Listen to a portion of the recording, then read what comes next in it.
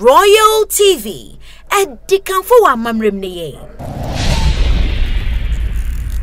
Entertainment perfect edini de onim dada nana ya bia Moesha'S say evergreen lady ha Royal Entertainment kai some number 1 TV online channel than Royal Entertainment nane global edu Sarfo the corner man can be enye Moesha'S and the birthday mo en zada video no enu abaka sa won say gromo a media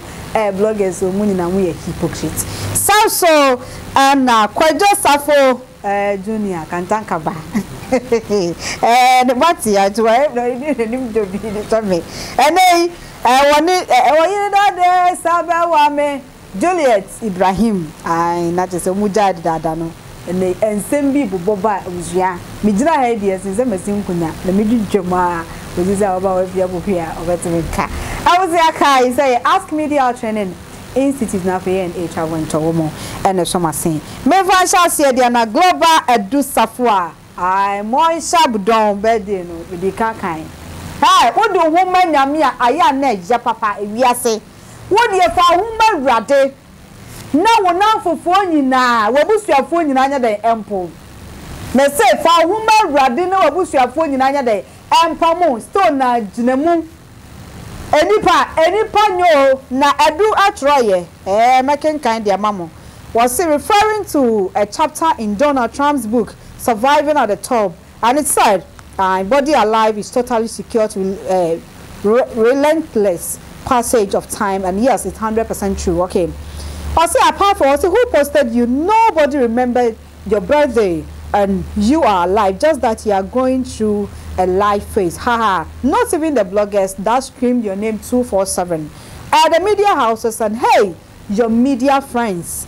in and around the world, no one remembered. The wise has learned a lesson from your story that the only assurance of life is Jesus Christ our Lord. While Anna blogger those called celeb final say this is the bitter truth. I myself didn't even wish her because I was confused if it was really her birthday. Though I don't normally wish them on their days, but this particular one, I was watching from distance and asking if it's really Moesha'S day. Me, I bet to be yes.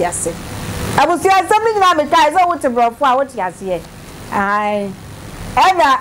there's what bro for to bet yes here.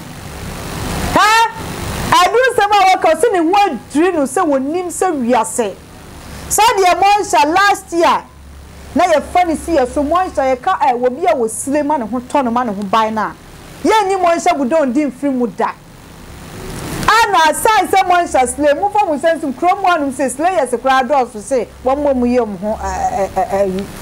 me say kakra oba ye ho kra wu slay Moesha'S adi oba adi more life to the slaying business. Now so Ghana for be and now was so afanya minti ne bi mo apono ase de apo bra ma o Moesha'S birthday no blogger be na uti media house be na uti say ye bo say the last year ni esi ne konso ene papa no Moesha'S kan hu na Moesha'S kwaduka ena waye ne to ena okọ ayi ho ena koye ne to ene ya ofanya mi wati bi so ni pa be ya afanya mi o ebe ya wo kwa ba nyina no fanya mi bo ntuma no na fa ne nante ai na de wonya sika a obeyi atwaduane bi tese nyame nya sika mawo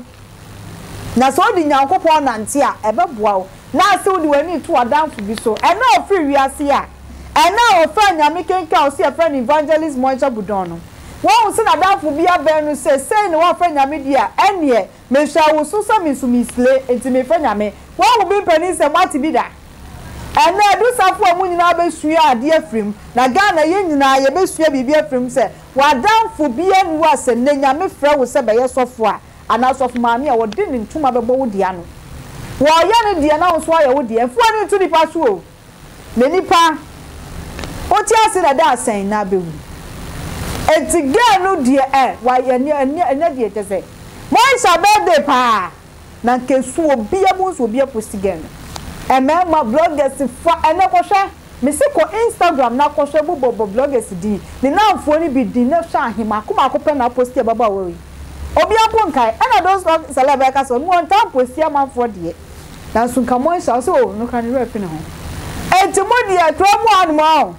somebody money too and I na wiase niema de ye bidie ene osofu hwan ye obi a ye wiase niema ntinka so onye wiase ni da mo a wutumi pie kwa bonte kwato wiase atade hye a wutumi to wiase mpaboa e wiase nsomka e wiase tinwi ene dodo na wo se press maame watagu so no na ni na chese ye na wiase fo na chese ye nyina ye de ye wiase enti fa anya se na wo de boe so hu de monsa ye ka ntie dabi na be monsa ye nya honestly that time no timi deja na no fu ni utu na yuku enne you be de ka ntimi amohu dagu na wa sa hyebo aka say yi hu ni ade wa fa nyame ni antisa ne man waja na che Moesha'S bodon eno no na Ghana fo bi so abo global edusafo abaso wa ya ade wa kire odo se we no mama Ghana fo nyina ni akohu senka Moesha'S birthday die na nka ye expect say e be bibi say abusia mentua ensem no aso ai Kwajosafo Junior reviews relationship with Juliet Ibrahim after years of breakup. Na da bia meka se obi ni unu obi jaya ron empratwe kra wale mu. Na se wunu obi jaya ampato ye nka se wuni na janti ne eni adam 1420 obua se be bredi asaya na se bi Brazil obi na ye. Sa na ye tie. Na eno na mafo se Kwajo besimwe. Dama na wo fedia kantanka ba Ghana fo bi jowa bi prowas bi apopi akrado wo se ne papa preko prene eni adia na anu na Ghana fo se Kwajo obua ase de wunya ya me ne da de saba wa me ase wunya juwa baba ju gabezari na artist predede eni adia la zu ze de wo kano there se wo ka sa pa de wo pe so che sa baba wa ka ma no wo yede no isi amira fini di kwa wo ye ne de ye oba so de woku aka kan sembi say ya obe wanu ayo parking o tezi ya Juliet nso no nyame adum wa kama ne kalaba ne ade wa ne ka sese be ma no oba be ma ja wa wuntimi nko wani ma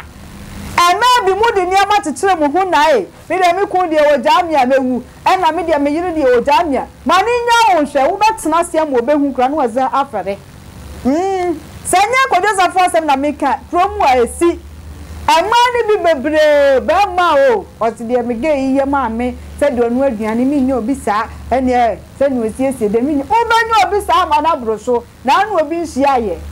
so go fu obi ensu ba tatantan ya baka se mi po obi ensu ba ye sa na ti ye ana obenya papa na so abrante de o ka bi nhemu nsu da bia me ka se ebia na ju amra anu ane ne wo ye bibi ma chese ye ne fododo ene wo de akai no be ma be ka bibi no waka se o